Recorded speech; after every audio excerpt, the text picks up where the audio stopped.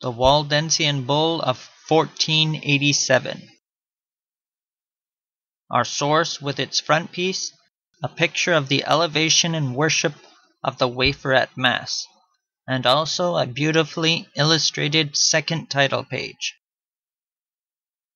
The location of our quote within our source: Pope Innocent VIII issued a violent and furious bull against the Waldenses, an extract of which, though only a specimen of a large class of similar effusions of papal bigotry and bloodthirstiness, is yet worthy of record as a specimen of the spirit of popery only a few years before the glorious Reformation, and while Luther, its destined author, was just emergent from infancy. Luther was born in 1483. The Bull of Pope Innocent was issued in 1487. This truly popish document institutes Albert de Capitanes, Archdeacon of the Church of Cremona, Nuncio and Commissioner of the Apostolic See in the States of the Duke of Savoy, and prescribes to him to labor in the extirpation of the very pernicious and abominable sect of men called the Poor of Lyons, or the Waldenses, in concert with the Inquisitor General Blasius, of the Order of the Preaching Brotherhood. The Pope gives him, for that object, full power over all archbishops,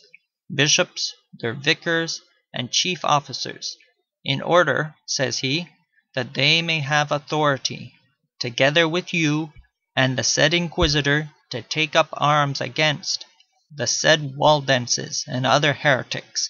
and to come to an understanding to crush them like venomous asps, and to contribute all their care to so holy and so necessary an extermination. We give you power to have the crusade preached up by fit men, to grant that such persons as shall enter on the crusade and fight against these same heretics, and shall contribute to it,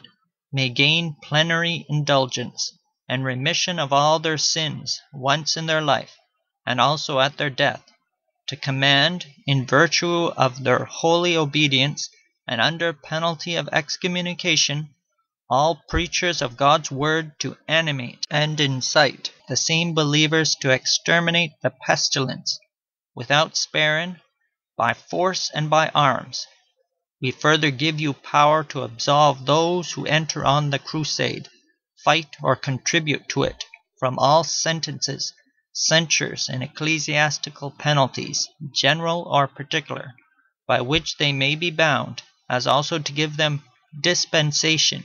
for any irregularity contracted in divine matters, or for any apostasy, and to enter some terms of composition with them for the goods which they may have secretly amassed, badly acquired, or held doubtfully,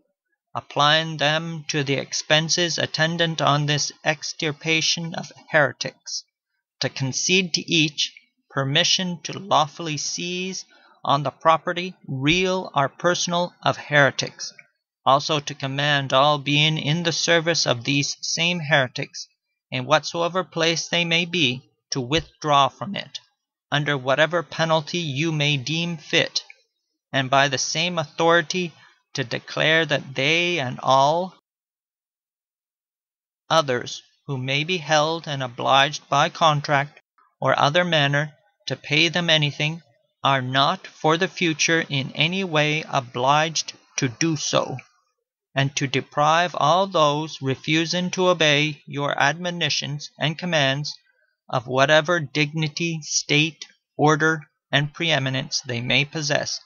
to wit, the ecclesiastics of their dignities, offices, and benefices,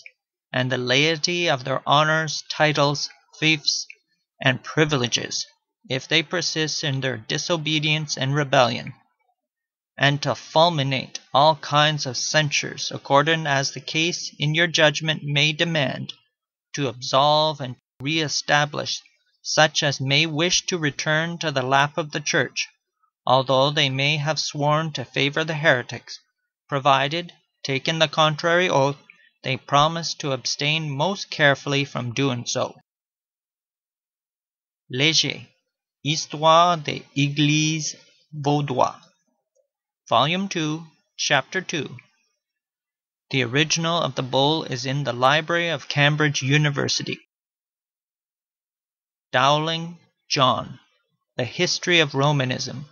from the earliest corruptions of Christianity to the present time. New York, Edward Walker, 1845, pages 425 through 426.